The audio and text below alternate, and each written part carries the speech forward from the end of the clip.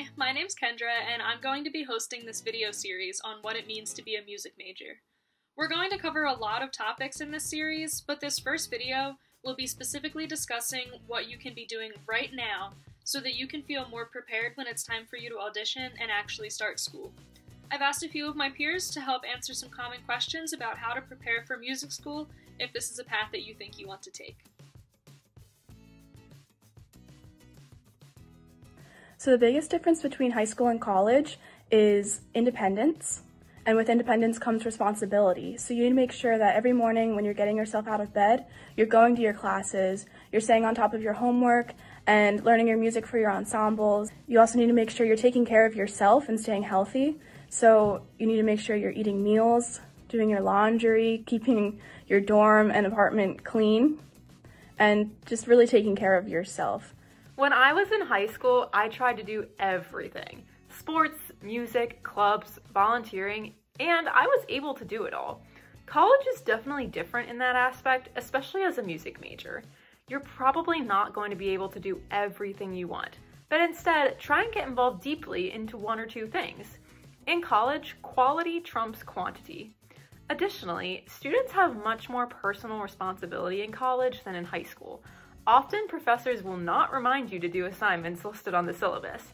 You have to stay organized and on top of your work. Finally, college will be different from high school because your music is your schoolwork, your #1 priority. It's not only a fun, good time where you can hang out with your friends.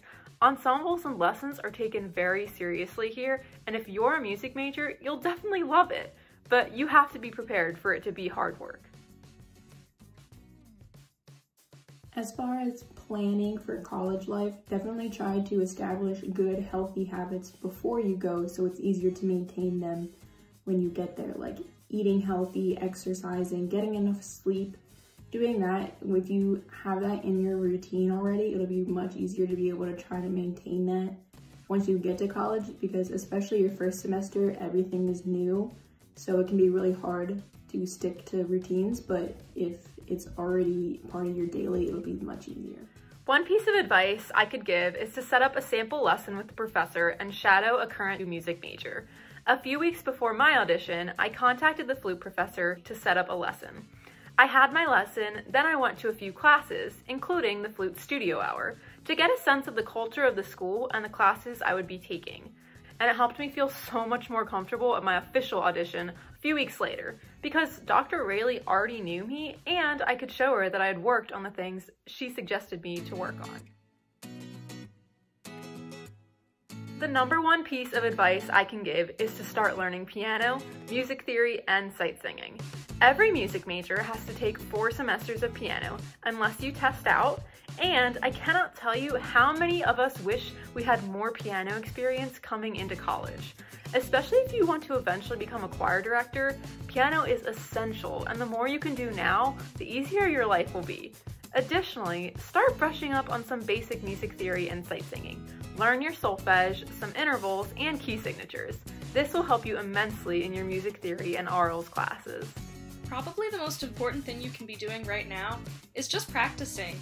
Keep studying, taking lessons, playing your instrument, whatever you need to do to become the best musician you can be, so that when you get to college, you can just let that experience kind of shape you and bring you to the next level so you can mold that into a career path. I would definitely encourage you to ask for help.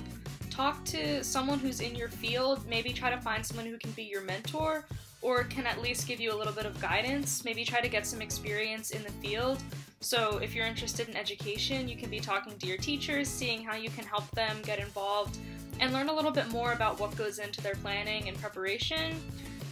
If you're looking into more theory, composition, maybe try to find some people to look at your work, see if there's someone who you can write for, just to give you some feedback.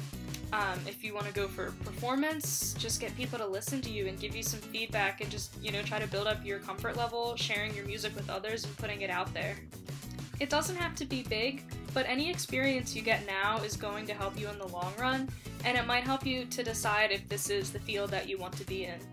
One of the best ways I found to be able to feel like you can catch up if you feel behind is you can just reach out to any kind of music majors that you know or ask the music department to get you in touch with them.